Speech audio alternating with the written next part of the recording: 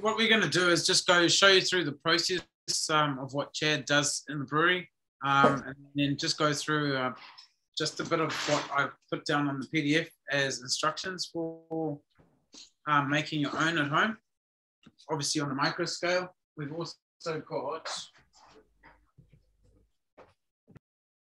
a SCOBY that we've grown from scratch that basically fills up one of the big cylinders out in the back, and this is what you can grow at home just from brewing your tea and mixing it and fermenting with the sugar.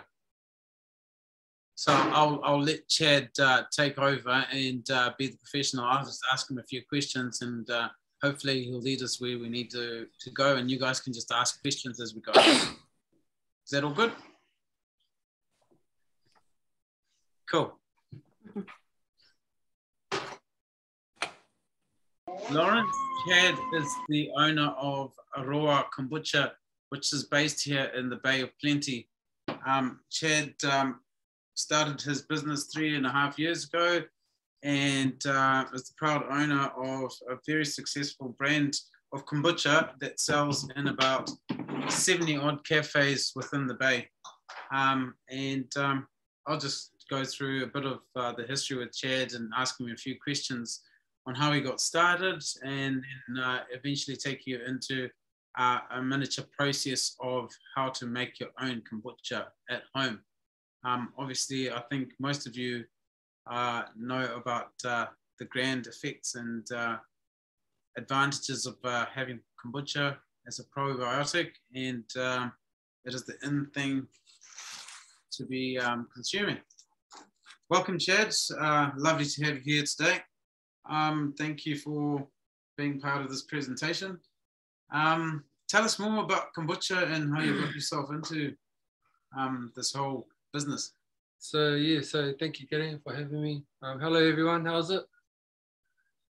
Cool. So first off, I grew up on fizzy drinks, to be pretty that's how I started off. I grew up on fizzy drinks, and then when I moved to Papamoa about 4 years ago, I went to a friend's house and he was home brewing kombucha.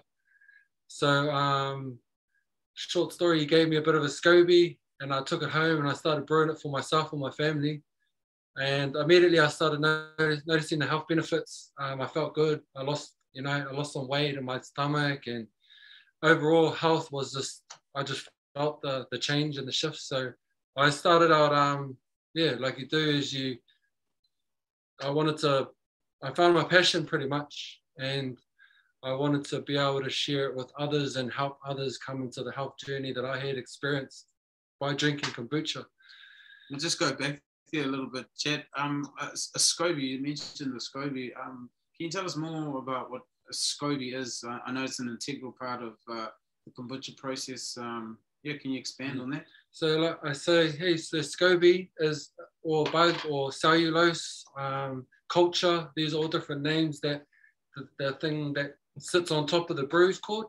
So it's also an acronym for symbiotic culture of bacteria and yeast. So as you know, there's 2 ingredients that you need for kombucha to be able to ferment and give off the probiotics, the vitamins, the minerals, the organic acids, all the stuff that happens from fermentation. So what happens is in the process, it's like making a cup of tea. So you make a cup of tea, you put your tea and your sugar in it, mix it up, and then you cool the process, and then you add the culture or the SCOBY on top, and in return the SCOBY feeds off the tea and the sugar, and then, as you know, turns it into organic acids, probiotics, all those good things that come from the fermentation process. So this is basically what a SCOBY looks like. After how many odd days does that one was growing with just from scratch, so no SCOBY was introduced. That was just straight starter, and about 3 to 5 days that one grew actually from nothing. So as you can see, it's quite thick, the color's quite white, so it's the baby, it's the new one that's formed on top. Can you explain to us what starter is and what the difference between starter and SCOBY maybe? So starter is pretty much fermented kombucha that's gone through the full cycle in a fermentation process. And what happens is, so you've got your sweet tea, right? You've got your sweet tea that you've made with your tea and your sugar. It's been cooled now, so it's been cooled down to room temperature. So now that it's cool and room temperature, a SCOBY is now introduced into which is the bacteria, which is the bacteria and yeast, and then it finds itself from that point on. Yes, and then from there, to be able to bring the pH down of the new brew of sweet tea that you've had, you have to bring the pH down, because the pH now and the sweet tea will probably be around 5.5 pH. pH is the potential hydrogen. So does anyone know what vinegar is? So vinegar, if you looked on a scale, vinegar is around 2.5 pH. So if you can look at white vinegar, it's quite acidic, quite strong. At 2.5 pH is when vinegar is. So kombucha can be around, finished kombucha can be around anywhere 3.3 to 3.2, if that gives you sort of an idea of the pH levels, the taste and the acidity from vinegar to kombucha. So when you brew a fresh batch of tea, you now need to pull the pH down, because the pH will be high around 5.5. So what you do to acidify it and bring the pH down, so you can protect it from foreign molds, anything that can contaminate the brew, because the pH is still high. Does that make sense? I'm probably going right. No, I follow what you're saying. So what you do is you now get that fermented tea, or the fermented kombucha, which is starter, known as starter, and you add it.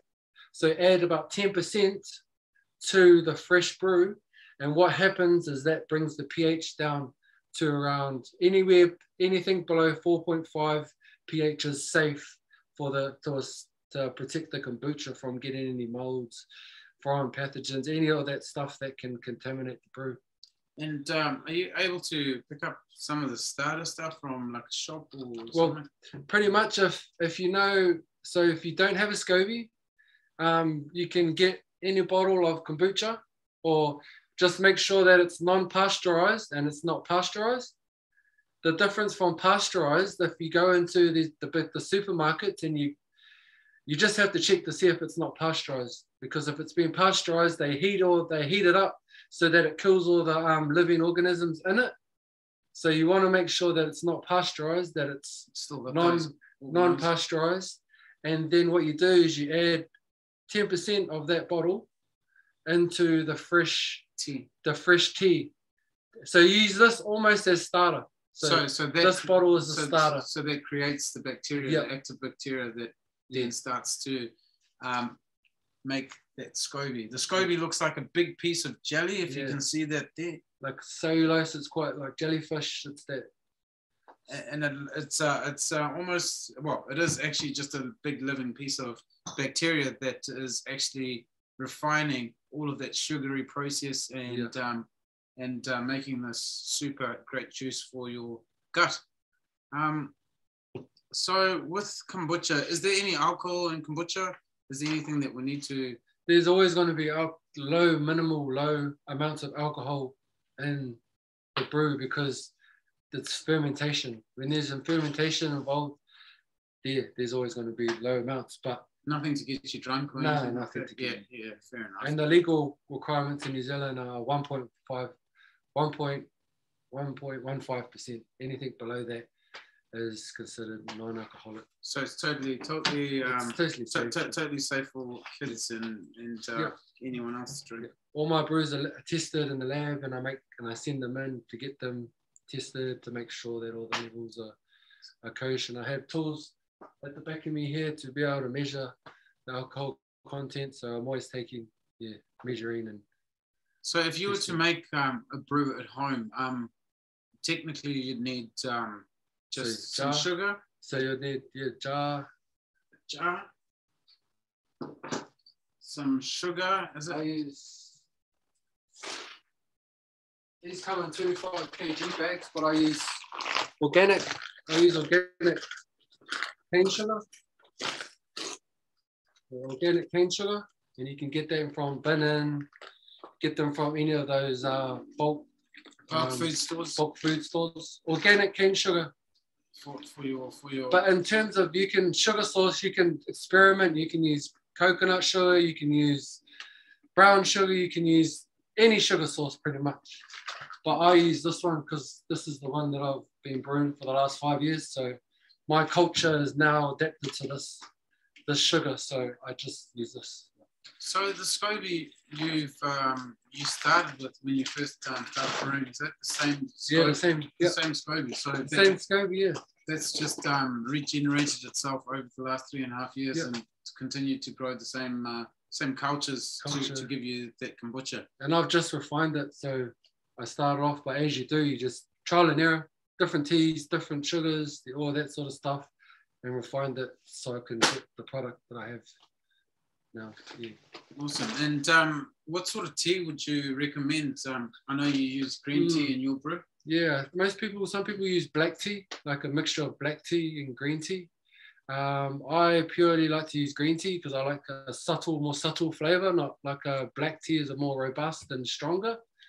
But I like the green tea, and because it's quite light, it's quite subtle. And I understand that the green tea has got quite a lot of health properties as well. And I mean, just by itself, green tea help in aiding all those things that we're talking about, like your gut health and all the benefits that come with green tea. So green tea is basically made. It's high in antioxidants like polyphenols and all those things that fight cancer and repair your cells and all that sort of stuff. Type 2 diabetes. Yeah, well. So nice. How's your business going at the moment? You're doing well. You're involved with the community. I know you've got a big push in helping children with gut health, and you've been getting yourself involved with the mental health side of the conversation in and around Papamoa.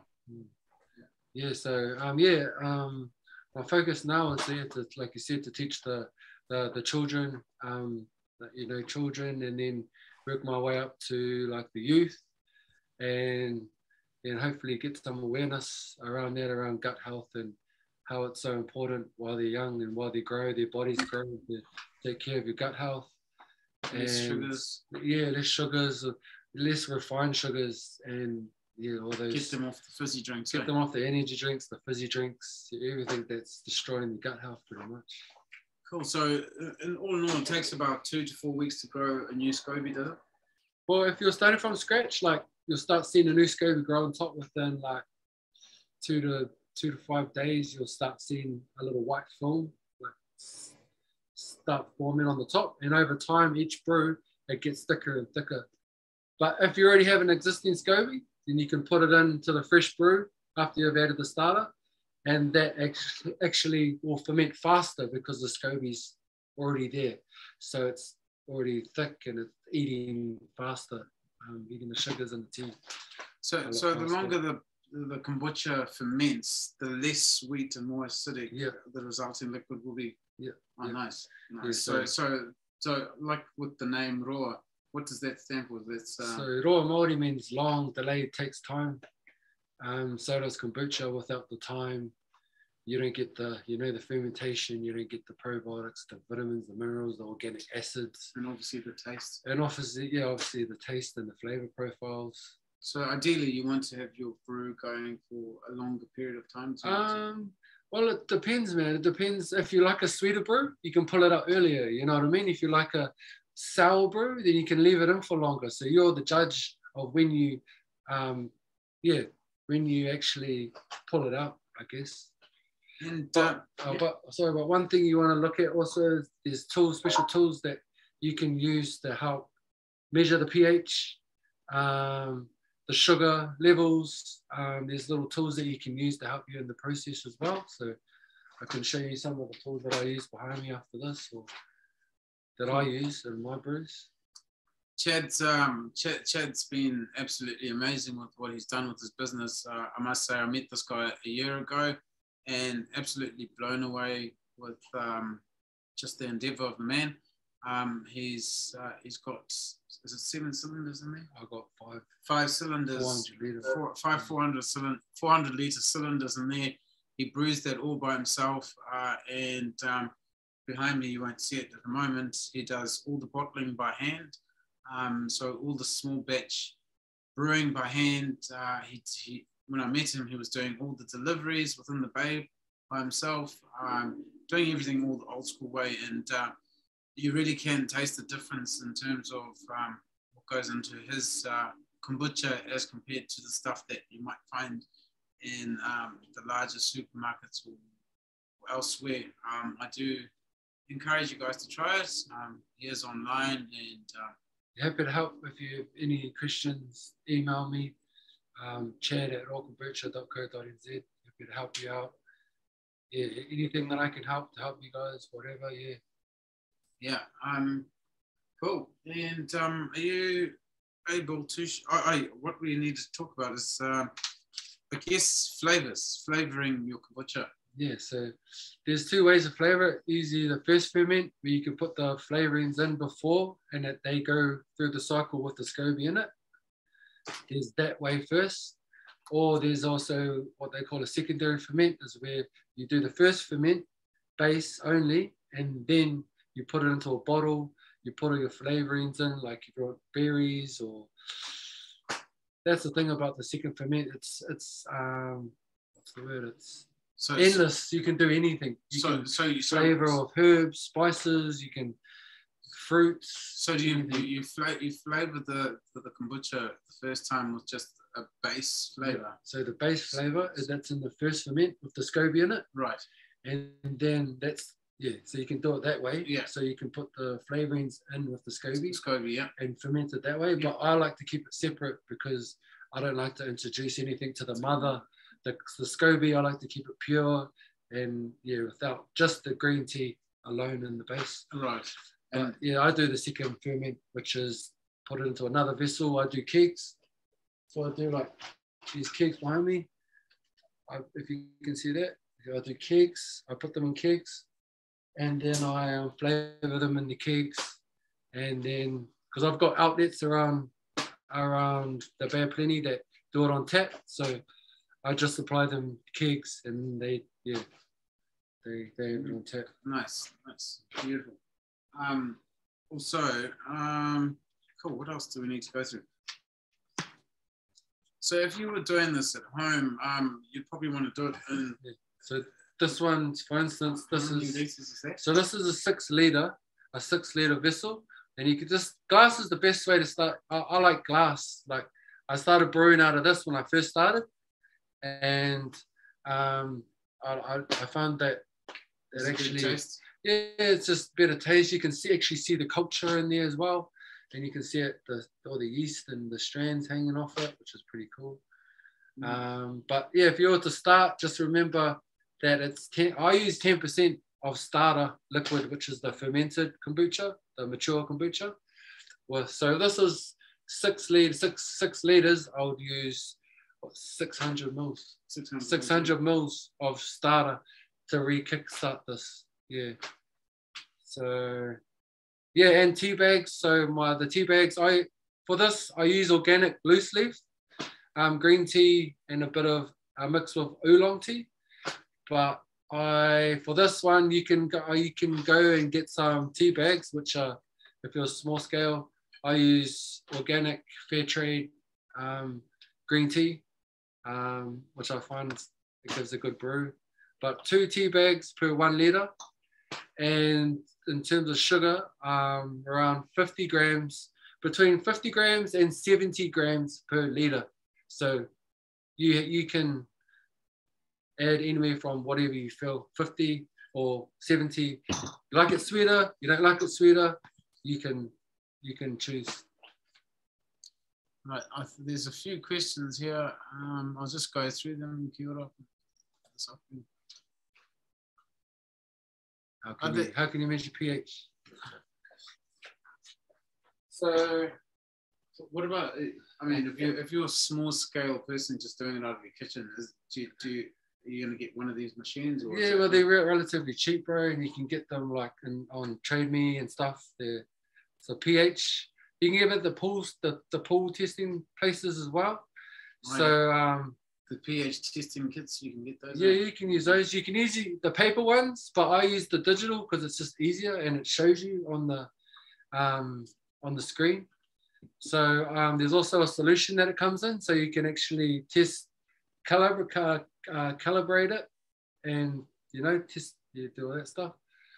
So yeah, I use one of these. I've been using it for the last like 4 years. It's still going strong. Does the trick. Yeah, nice. And I suppose it's a great investment if you. If you're brewing kombucha every day, this is a must, And I think once you start brewing kombucha, I don't think it's something that you're just going to put down after 2 minutes. It becomes a lifestyle. I know for certain that I haven't touched any fizzy drinks in the last 2 or 3 years since last year definitely since I've known you. But I mean, we did meet because of our combined interests in healthy foods and healthy living. So yeah, kombucha for me, between water and kombucha, it's probably the only 2 things that I drink. Yeah, same as me. Yeah, kombucha. And maybe some juice. I like the juices, the fresh juices. Yeah, fresh juice. Yeah, nice too. How much sugar is left in the drink at the end? One of these, just off the back of this one, has got 3.5 grams per 350 mils. Is it? So there's a little device here called a refractometer. You can see that. So this is another way to measure the sugar levels. So this would be like more professional, right? Yeah, more professional, but. Yeah, if you were doing it at home, you just taste it and go, "That's enough sugar." You use your taste buds. Actually, but this is another way you could test the sugar as well. Nice. So this is what I use to make sure that the sugar levels are right on the back of the labels. And I suppose once you start going large scale like yourself, you've got to have all the proper tools. But as you're saying, with the sugar levels. It's up to your taste. And if you like it sweet, you like it sour, you like it, you just pick which way you want to go. Yeah, which way you like it. Are fruit teas okay? I've had the fruit tea kombucha. Yeah, fruit tea's okay. For me personally, I like to use organic because I know that it's there's no pesticides or sprays or anything that have been used in the making of it. So anything I use, I like organic. And another thing with the fruit teas is that there is sugars that can penetrate into the drink as well. So add some more sugar layers into your drink. So just be wary. That's another thing too. So good that you mentioned that. You can also increase the sugars. Yeah. And if you're doing the second fermentation as well, that when you're introducing the fruits, make sure you're burping your sealed vessel when you're doing the second fermentation, just because there's buildup from the ethanol and the sugars feeding the bacteria and the yeast again. So it will continue to build up ethanol, which is CO2. That's why you need to constantly just give it a burp and release the air. Release the air. Else it's going to build up, and sometimes I've had cases where you just pop the top and it just splashes you. Even exploding bottles, worst case. Yeah. Awesome. Once it gets started, what has to be done afterwards? Does it need stirring? Does it need stirring, Chaad? Does it? So once it gets started. So once you put the tea and the sugar in. Yeah. Yeah, you got to stir the sugar because you got to dissolve it. But other than that, you're just steeping the tea and stirring the sugar till it dissolves. Okay.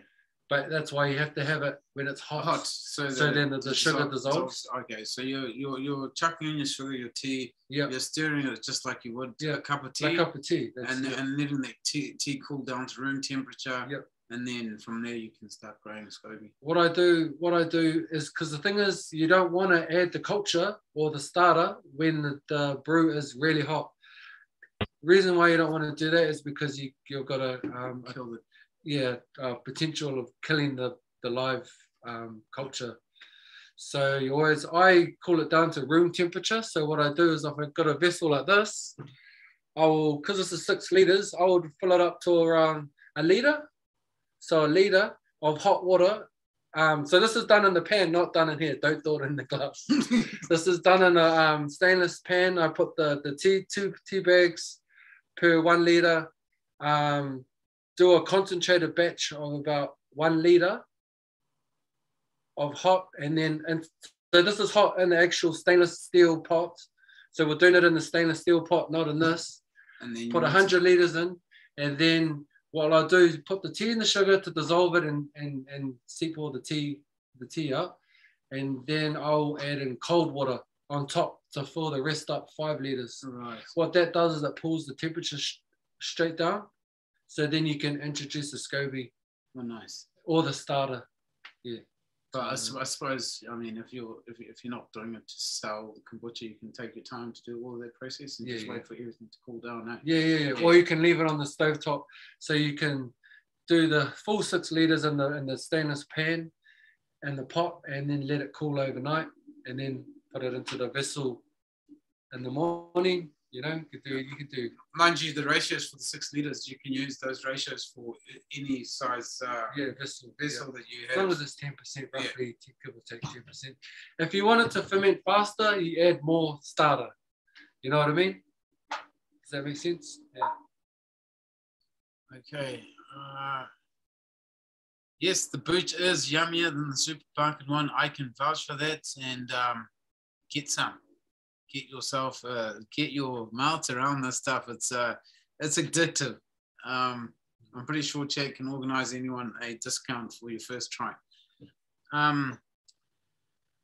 Is that a bacteria? Yeah. Oh, it is basically this. We're just parasites, and yes, this is basically a big ass bacteria. There we go. It's like a waxy film. It feels like a jelly thing. We don't want to get anything in it, but basically... Another thing I like to use is like rubber bands. Is good, or like putting around the top. Putting around the top. And these things SCOBYs love like fruit flies, so you got to make sure you have a covering on the top, because the fruit flies just get attracted to it. It's just the nature of the vinegar qualities in the product. There we go. You take that. Yeah. So I didn't mention the top. So you can use when you're covering your kombucha in the final vessel, I use just a rubber band. I just put it over the top, stretch, and that's it. A tea towel, something that's not too open to let like the bugs and the foreign little objects in there, but enough to allow air so that it can ferment and grow. Second ferment sometimes creates another SCOBY. Is that normal? I think it is. Yeah, it's always normal. Yeah, you always see on the top. So you got the mother on the bottom. The baby SCOBY will always be formed on the top, which is the white. You can see that one, it was white. So that was the new baby forming on the top. Also, for how long do you do the second ferment before you remove the fruit and refrigerate it? Yeah, well, anywhere from, it just depends really, because each SCOBY is made up of different bacteria and yeast. So I'm going to say anywhere from 5 to 7 days, second ferment at room temperature out of the fridge, and then put it straight into the fridge. But that comes with just testing it and, burping it and letting the air out. Yeah. Kia ora, where do you put it to ferment? Where do you put it? Oh, okay, yeah. So that's a good question. You want somewhere warm in the house. Windowsill? Sort of out of direct light of the sun, if you can, but somewhere warm. Yeah. So like, I don't know, on top of in the cupboard, in a warm cupboard above the fridge. Pantry or something? Yeah, in the pantry. Yeah. Somewhere it doesn't get cold. Anything colder than like 18 degrees, then you notice that the SCOBY will go into dormant, or it will take a longer time to ferment. So yeah, anything that's above 18 degrees pretty much. Nice. Yeah. When I was young, we used to make homemade ginger beer. Is this a similar process? Yeah, similar process. Similar process, he says. How long till it's ready? About 2 weeks. Just keep testing. obviously it's down to your taste buds and how you like it. But it's probably anything from, just past. Sugar 50 grams per litre. Yeah, anywhere from 50 grams to 70 grams. You pick, you choose anywhere in that range pretty much. You could do 60 grams. You just, you can test anywhere from that range. What we'll also do is we'll probably put instructions for Neighbours Day, probably for 1 or 2 litre batch of brew, and all the measurements for you, and put that in a PDF file and send it to everyone that is registered for this workshop. I've tried making it a few times. It doesn't get fuzzy at all. Not sure if the jars I'm using any tips to make it more bubbly. Got a soda stream? You know, it's chugging in the soda stream. Try the soda stream. But I mean, everything with, I guess, to you, mate, I think it's all trial and error. You didn't get here with one hit, and it didn't become this good after 3 years. I wish it was that easy, bro. Cool. I guess. Was it how long till it's ready? Yeah, 1 to 2 weeks, but that's just tasting it and just going back and adding stuff. And if you got those tools, you can use those tools. But just taste by taste. Awesome. Chatty's anyone flying anywhere this coming month? Chatty will be in the next Air New Zealand magazine, so look out for him. And if you're on the Bay of Plenty, you might have seen him in the last issue of the newspaper. Big things are coming from this end of town. We also just sharing health, bro. That's all we're doing. Is something that changed my health, and we're sharing it. So it's awesome. Everyone, you guys, thank you for listening. If I can help you in any way, I'll help you. Just let me know. And around the Neighbours Day stuff, I know that we'll be a lot of what he uses as the extracts from the teas goes into gardens around the Bay of Plenty area. And what we do is actually put it out at Papamoa Farmers Markets for any of the kids to pick up, or anyone that wants to put it in their garden. So that's part of the recycling and I guess cyclical flow of putting back into our environment that is going through RoA Kombucha. Amazing. I don't know if anyone wants to see the back. Kia ora magazine. Back of this. Kia ora magazine. Yeah, Kia ora magazine. No, it's called Kia ora magazine. Business section. Awesome, in the business section. I think that Sasha might have a question for you guys. Go, Sasha. I actually just really wanted to say thank you so much. I'm already brewing, but I've learned so much, and I love it. Gids, that I'm also, by the way, hello everyone. I'm also a Neighbours Day connected, just like Gids over there. Thank you. And I'm in very good company with quite a few connectors around the country. And I love it, Gids, that we both chose to do a workshop that is all around gut health. Oh, it's the best, isn't it? Yeah. And I really want to honor you, Chaad, for setting up your business and for being so passionate about spreading the word about, natural health and well-being. And I think a lot of people underestimate how refined sugars have such a big effect on how you feel and how your body works. And so if anyone wants to join me on Thursday, we're doing another workshop on sauerkraut making. Oh yeah, so I'll tune into that. Check the Neighbours Day Facebook page if you want to join us. Thank you, Sasha. Thank you, Sasha. Yeah, I'm gonna come and visit sometime. Actually, yeah. Come down, man. Come down to the brewery. Bring a 1 litre jug. I'll fill you up from the tap. Yeah, absolutely. That would be cool. It's a bit of a hike from Wellington, but I'll do my best. Just when you're around here, Lex. Not a lot of people have got their heads around gut health, but we both of us met around the same kaupapa, wanting to spread information and knowledge around how much it affects the quality of your life. As you know, I was previously a master chef, and with all my endeavors in food, I naturally met Chaad through some of the work that I was trying to do in the Bay of Plenty when I came here 2 years ago. And part of being with Neighbours Day is the continuation of that work. Community, and all around community, and just making sure that our children and the next generation are aware of what's in their foods, and how that affects their minds, most of all, and again, the quality of life. My hat's off to Chaad and the work that he's been doing. People like him need to be honoured, and especially within the Māori community. What an honour to be around a man who's doing such great work. Cheers, guys. Has anyone else got any questions for us before we leave you? Awesome. If you have any questions that you want to ask after the webinar, email me, Chaad, CHAAD@RoA Kombucha.co.nz. Flick me a message or whatever, and I'll do my best to get back to you and help you out.